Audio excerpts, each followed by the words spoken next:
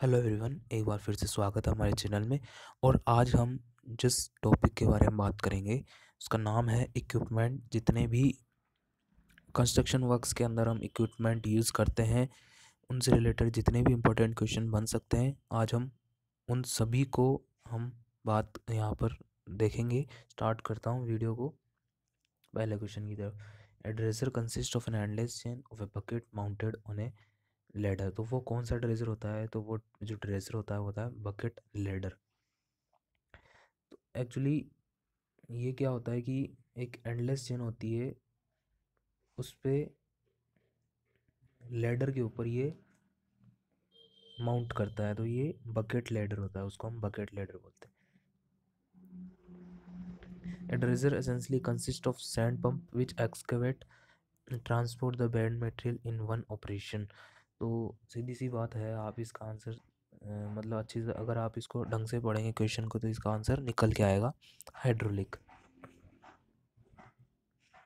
is mounted on the wheels and carries 2 to 4 teeth, the usual number being 3। तो वो जो कहलाता है उसे हम बोलते हैं रीपर। जनरली आपने देखा होगा कि जब कोई फाउंडेशन, रेक्टेंगुलर फाउंडेशन हम एक्टिवेट करते हैं उस टाइम पे हम इसको यूज़ करते हैं।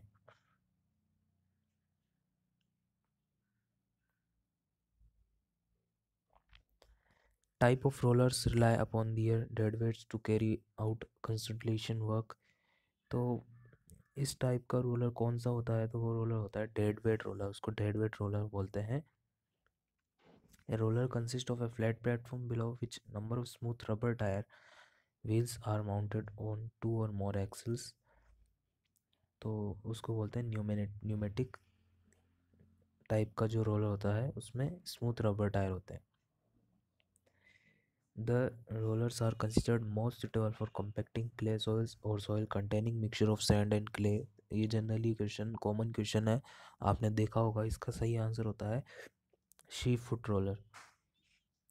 A roller is a multi-purpose roller which is used for various purpose and for practically all types of roads। तो वो होता है smooth wheeled road roller. Drilling has rapidly become an inexpensive alternative to outdated mechanical hole drilling method।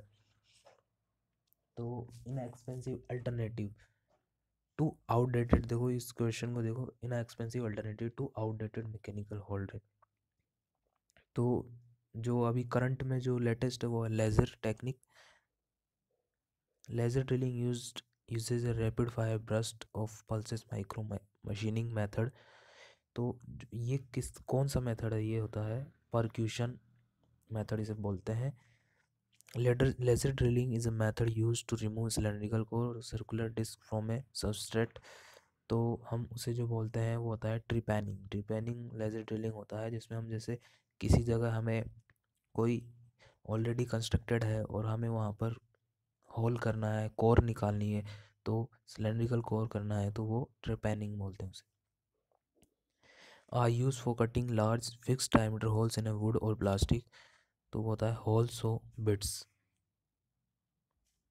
Are ideal for drilling large diameter and deep holes in would और thick man made boards. तो वो जो कौन सा होता है method, जो bits होता है वो होता है वुड ऑगर बिट्स।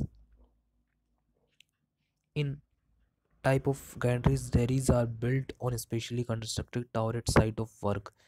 वो होता है डेरिक टावर। डेरिक टावर होता है जो specially constructed tower at the site of work. A consist of horizontal platform which is moved upward and downward by powered winch between vertical guides। तो हम जो उसे बोलते हैं उसे बोलते हैं होइस्ट। इसका सही आंसर है होइस्ट। तो दोस्तों ये कुछ इंपॉर्टेंट क्वेश्चन थे। मुझे लगता है ये सारे क्वेश्चन अनटच हो सकते हैं और आप इन्हें एक बार देख लीजिए। अगर आपको पसंद आए तो लाइक करिए वीडियो को और सब्सक्राइब कर लीजिए जिन्होंने सब्सक्राइब नहीं किया है चैनल को। किसी भी कंटेंट में या क्वेश्चन में आपको लगता है डिस्कस करने वाली कोई बात है तो आप कमेंट में बॉक्स में डालें ताकि हम उस पर डिस्कस करेंगे। और अपने आसपास सफाई का ध्यान रखें क्योंकि क्लीन इंडिया ग्रीन इंडिया। धन्यवाद।